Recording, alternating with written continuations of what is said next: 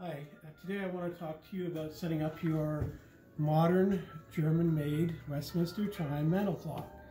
Now this particular clock has what we call a balance wheel type mechanism. So if you look inside the back, you'll see a little wheel rotating back and forth. You'll notice it does not have a pendulum on it, so this makes this clock very simple to set up. As far as transporting it is concerned, of course, with no pendulum on it, you can transport it just the way it is, pick it up, move it around. Setting it up on a surface, as long as it's basically upright, the clock is going to work. It doesn't necessarily have to be absolutely level. It is a good idea to have it on a solid surface where the clock doesn't move around a lot, but it's pretty open as far as where you put it. It doesn't have to be on a mantle or a shelf. It can be anywhere, pretty much anywhere that you want it to go.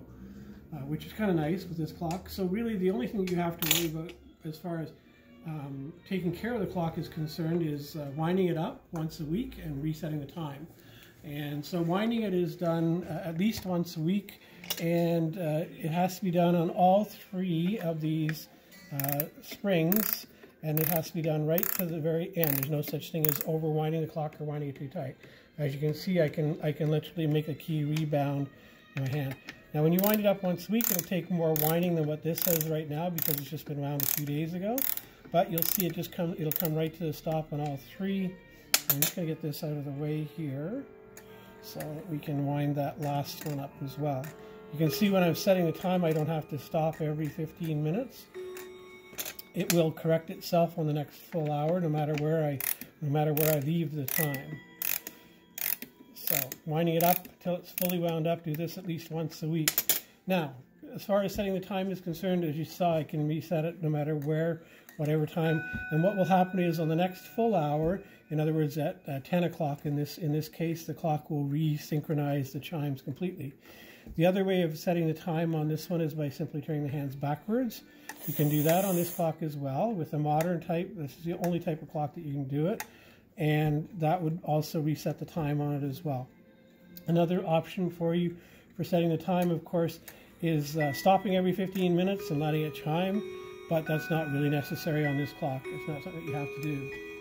As far as the chimes are concerned, you can shut the chimes off with the lever on the back of the clock. If you absolutely need to have the chime shut off, this little lever just basically moves a wire down that interferes with the mechanism and stops the clock from chiming, which is only good for temporary use. If, for example, if you have guests in the room or something and they just can't abide by the sound that it makes. But I do recommend that you keep the clock chiming as often as possible.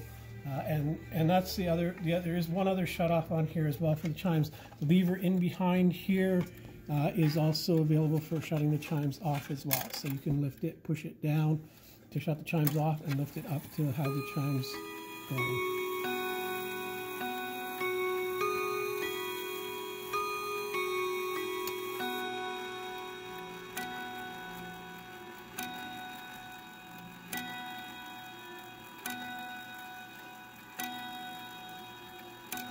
So this is a pretty basic clock to set up. There isn't any really difficulties as far as setting it up or maintaining it.